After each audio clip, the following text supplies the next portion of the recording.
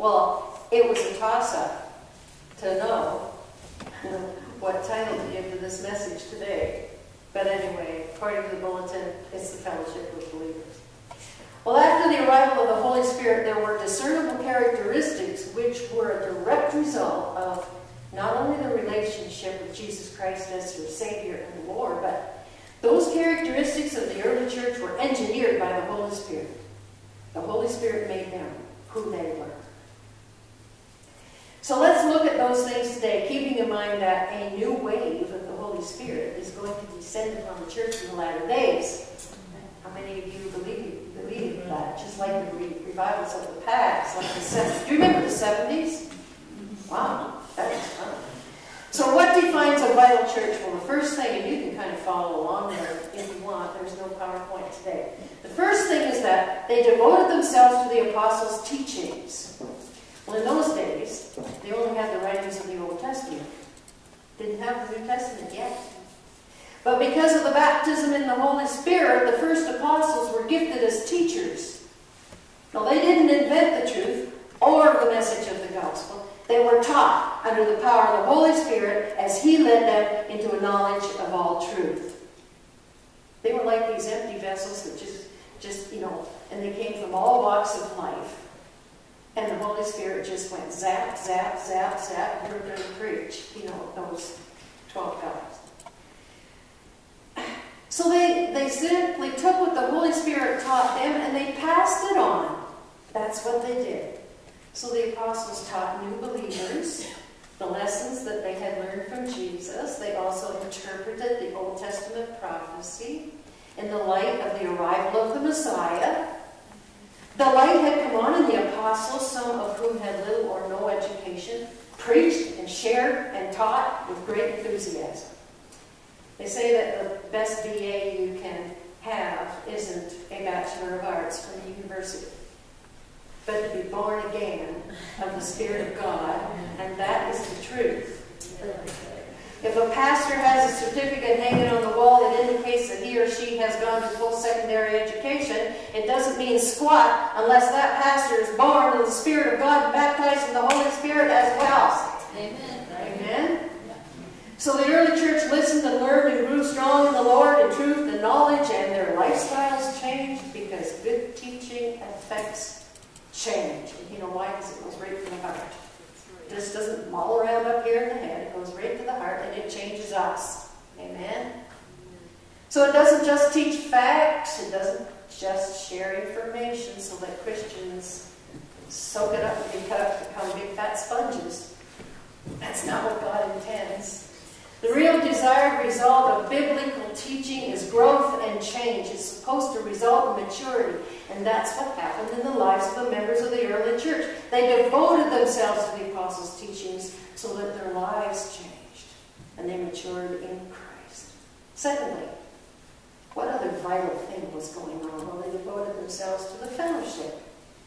Now, fellowship doesn't mean just that they sat around and drank tea together and exchanged pleasantries and conversation. Christian fellowship by definition means partnership and sharing. That's the biblical meaning of fellowship. Now that shines a whole different light on our English word fellowship, doesn't it? We can have tea together now with others anytime we want. Now that the isolation period is ending, and that's nice. I think that we can meet in bubble groups of 10 or something like that outside of our churches where we've been given permission to meet with 30% of our capacity. But we can have tea together now, and that's really nice. Now, where was I? Okay. But biblical fellowship, see, it's these. I look here and I see one thing, and I look through the Bible and I see another thing. But anyway. But biblical fellowship among Christians is more than having tea together. It means sharing and being partners in advancing the kingdom of God. But what does that require? It requires commitment and intentionality to discover how to reach a community for Christ. And it takes risk.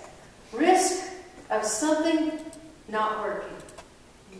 Often a church hesitates to do something because they'll say, but what if it doesn't work? Well, so what if it doesn't work? Try something else. Doesn't mean we've failed if we've tried something and it didn't work. We just try something else because you know what failure is? It's not trying. Amen? Failure is when we don't try. So real Christian fellowship is a partnership that takes stick-to-itiveness and a willingness to put all our shoulders to the wheel. And what's more is that real Christian fellowship, if the church is to grow, is not an option. Having a partnership in the gospel as a Christian is not optional. You find your place, you discover your gifts, and you show up to do it, and you're really good at that. I love the way this church takes responsibility. It's very good. We do it willingly, and we do it with a gladness, sincere heart.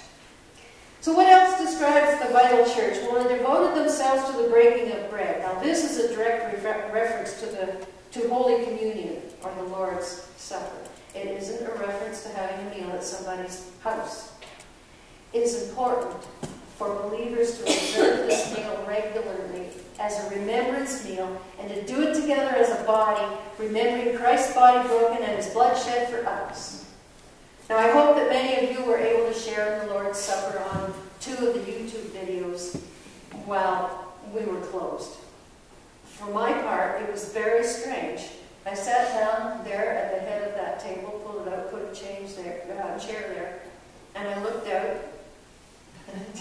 I could only see chairs, but I had to imagine you with me because I knew that on YouTube you would be. So I hope you were able to tune into that. That's the best we could do. But still, as we did it, we shared in the unity of the Holy Spirit, didn't we? Even though we were apart physically. So here's a question. Why is that one of the defining characteristics of the early vital church? It's because the death and burial and resurrection of Jesus Christ is the central doctrine of the Christian faith.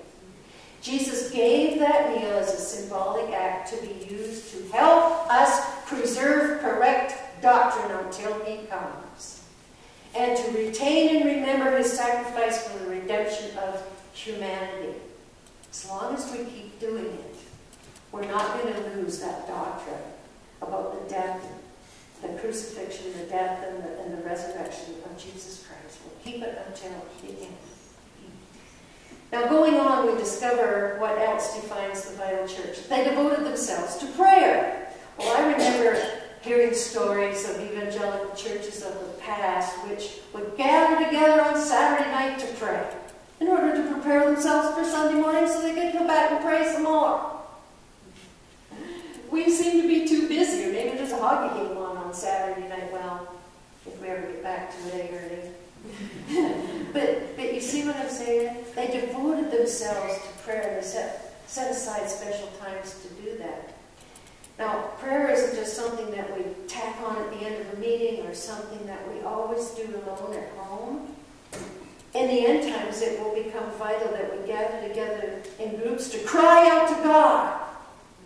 We're in the end times, folks. We better get used to crying out to God together. We're in the end times, and things are changing very fast. And Sandra reminded me of that this morning, and I agree with her. Things are changing pretty fast, aren't they?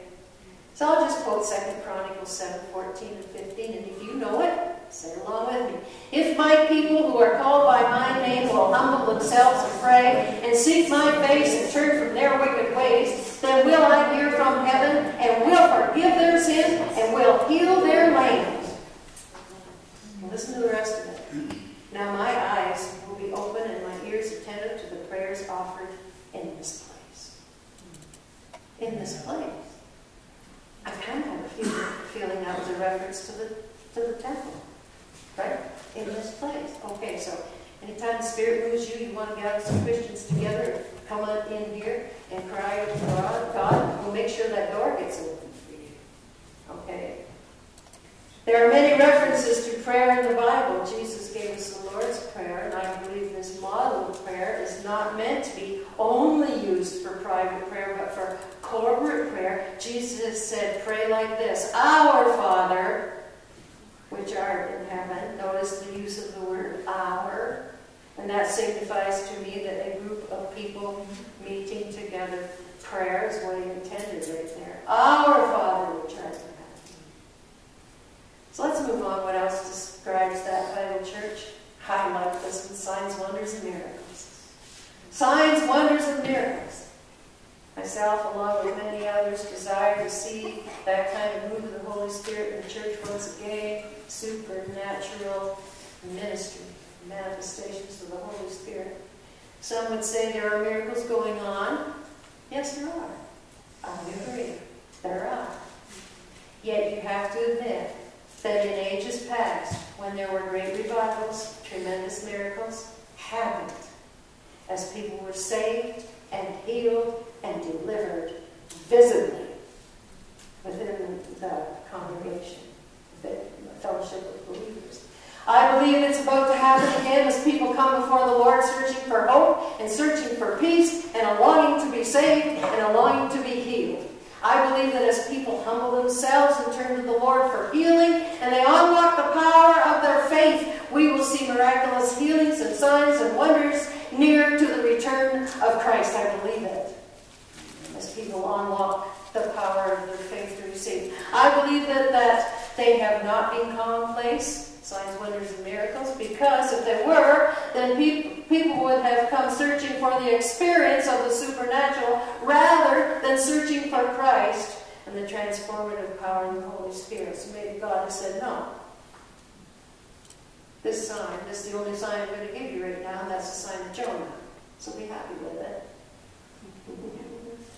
But in the end times, folks, I believe it's going to change. Signs, wonders, and miracles. Another defining feature of the vital church is that they were willing to sometimes sell things or sell private property of their own if someone in the church was in need so that they could provide for them. Now let's get this straight.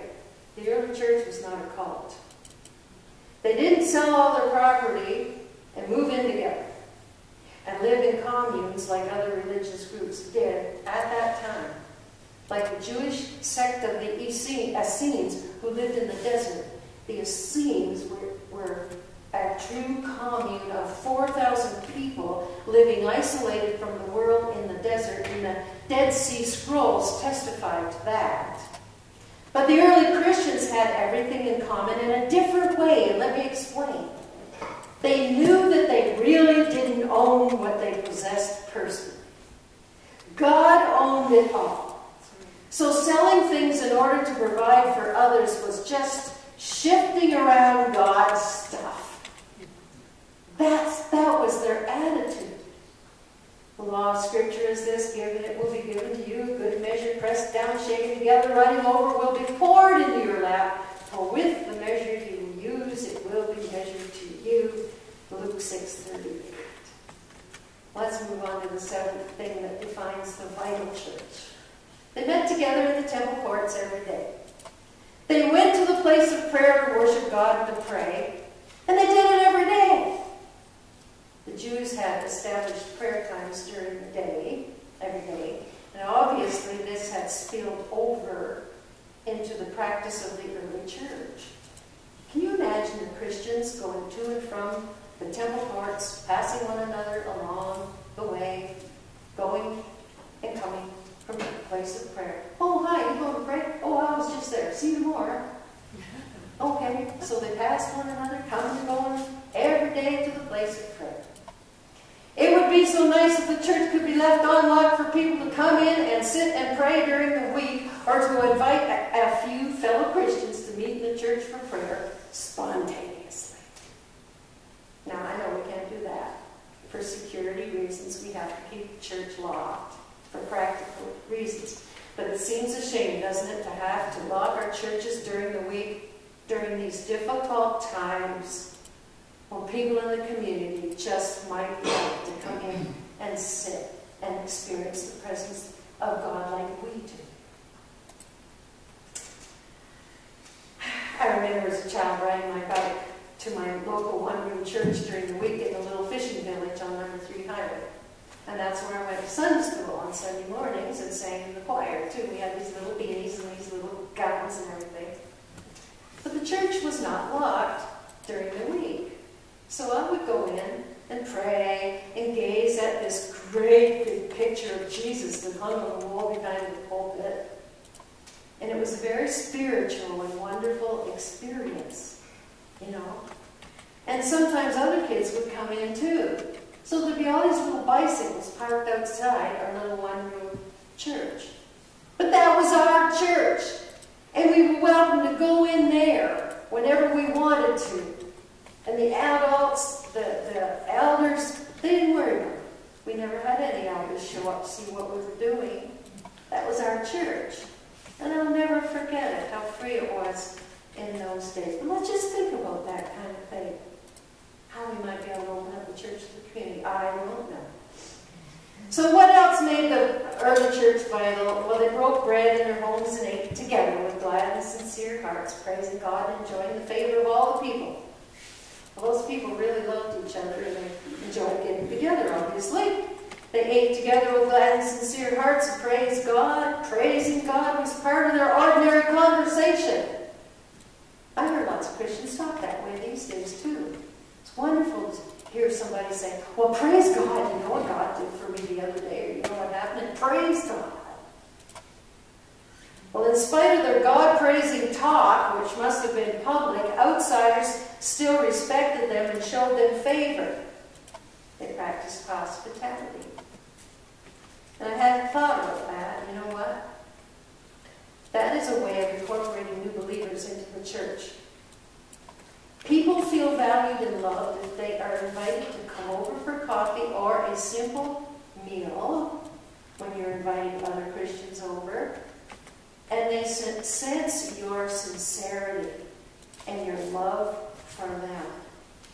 I know of the habit of some Christians having an extra chair, an empty chair, because a neighbor might show up. Okay? I remember older mentors who loved having Paul and I over for supper. And then they would lead us in prayer following the meal. And oh, that was such a mysterious and wonderful time to hear those old Christians pray. They'd lay hands on us. They'd have the hot seat, and they'd put us in it, and then they'd lay hands on us, and they would pray. It was wonderful. There was a little group called Fourth Line Friendly Folks down there in Harwich Township, and we were just baby Christians in the Cedar Springs United Church, and we didn't want to miss the meetings of the Fourth Line Friendly Folks. They were all older than we were, and their kids were growing up and gone. So we would go, and they just loved to invite the younger people, the younger couples, the younger people into their Fourth Line Friendly Folk Bible studies. And they went from house to house to do it. It didn't take place in the church at all. They had home Bible studies, and we'd all go around. You know, we'd all cram into their little living room, and then the hostess would serve cookies and tea and coffee afterward. But it was so easy to become incorporated into the body of Christ through that channel, through that avenue. See what I'm talking about?